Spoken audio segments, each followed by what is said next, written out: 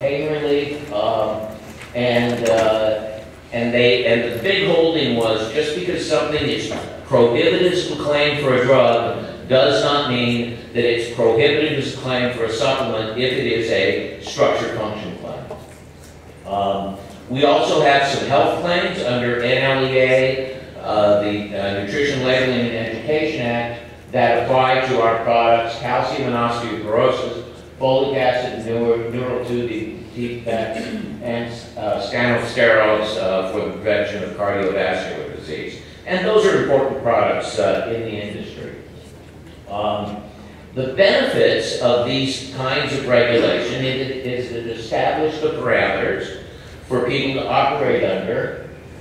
It does require that the laws or that the claims be substantiated, which is something that FDA does not really enforce. But it is something that is now, in the last, say, 4 years, being enforced by consumer plaintiffs' lawyers suing on behalf of consumers in states where there are consumer protection laws that allow those states. That has become a big issue in the industry.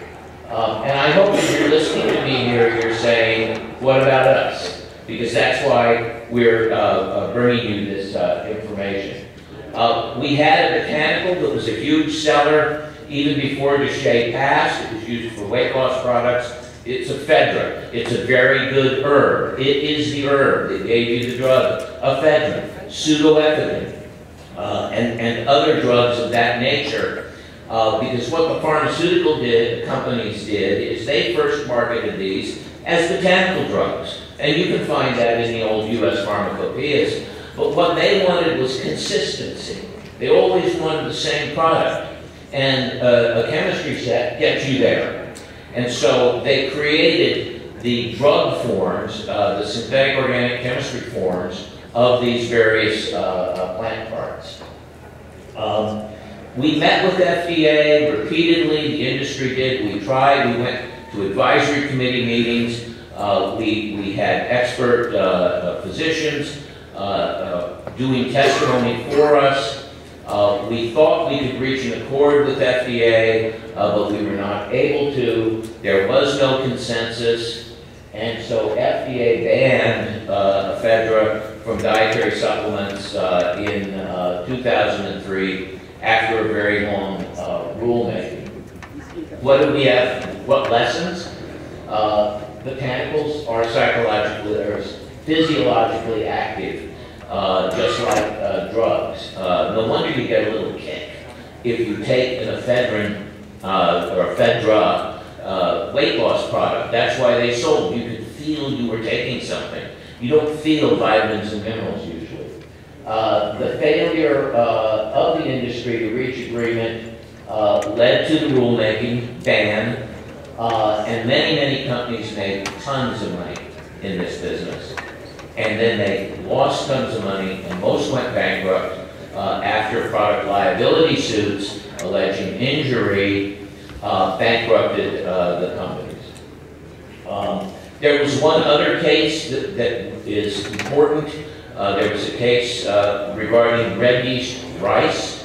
Red yeast rice was a product formulated by at least one company. Very carefully, they patented it. They said it was new, it was different. And it was a drug, it was a supplement ingredient that was designed to deliver lovastatin in a way that would help lower cholesterol.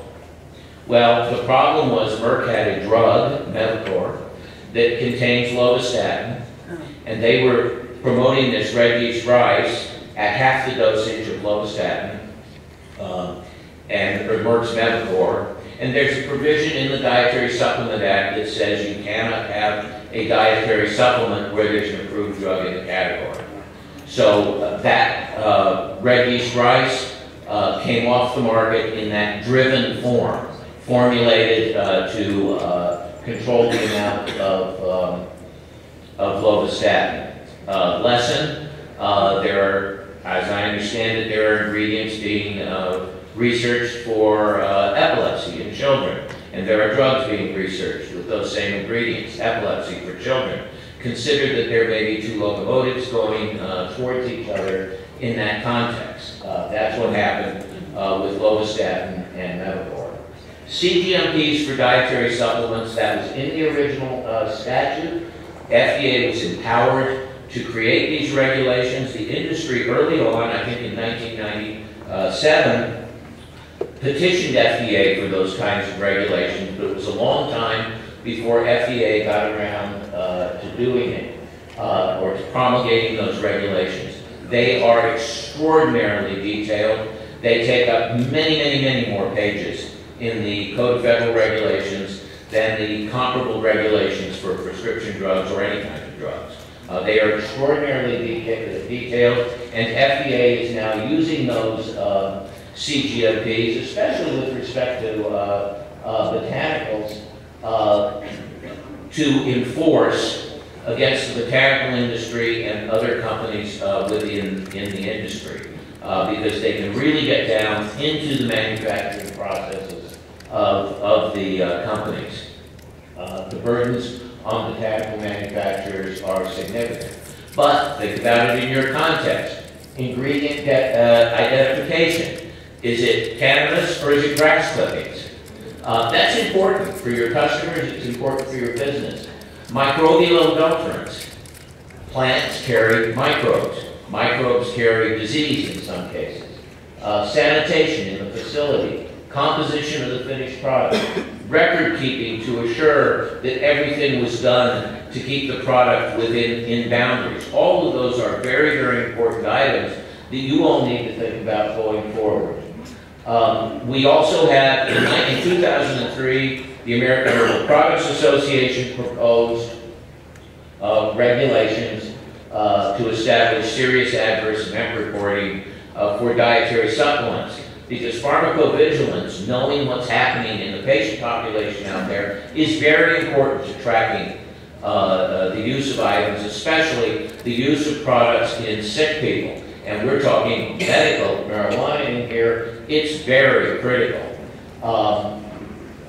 Jane will talk about the law that was passed. Eventually, Congress agreed and passed a law requiring adverse event reporting.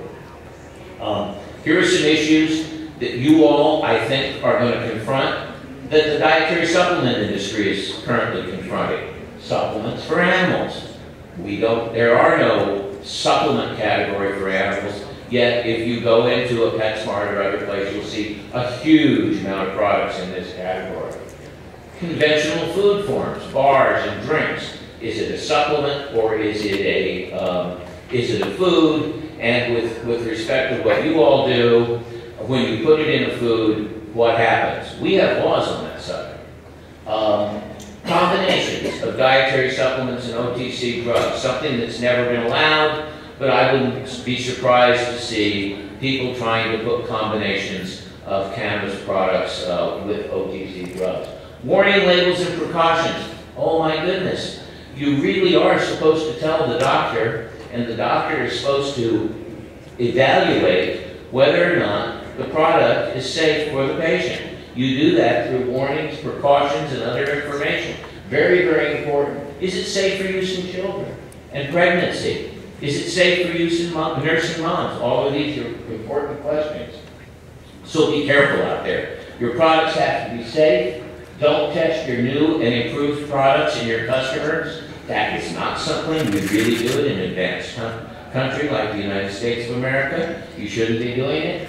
Safe and truthfully labeled products will keep the plaintiff's lawyers and the plaintiffs from smoking you, because that's what they will do when they see how much money is out there on the table. When the state of Colorado publishes how much tax money they are getting from this industry, you can be sure that there are plaintiff's lawyers looking at that and saying, how can I take some of that money and put it into my clients' pockets if they've been injured out there? So you have your state governments, you have your federal government, but remember, there is the no government lawyer bar that can be a big problem for your industry. Thank you.